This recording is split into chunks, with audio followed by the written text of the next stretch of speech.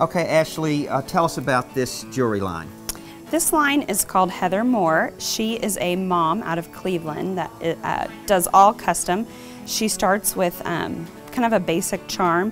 You can choose anything from a circle to an oval to a dog tag. From there you can choose silver, gold, rose gold, yellow gold. You can kind of mix the two also. You could do custom sayings on there. You can do all of your family's initials, like this larger dog tag has all of their initials. They hand stamp each piece in their Cleveland warehouse. It's all done by hand, and they are a great price point because each shape actually comes in 7 to 8 different sizes. It's almost like a charm bracelet. Exactly. It's a good starter piece because you can always add to it. So once someone starts with a charm, you can just keep adding. So it gives husbands, you know, something to get for Mother's Day, Christmas, and so forth. Very nice.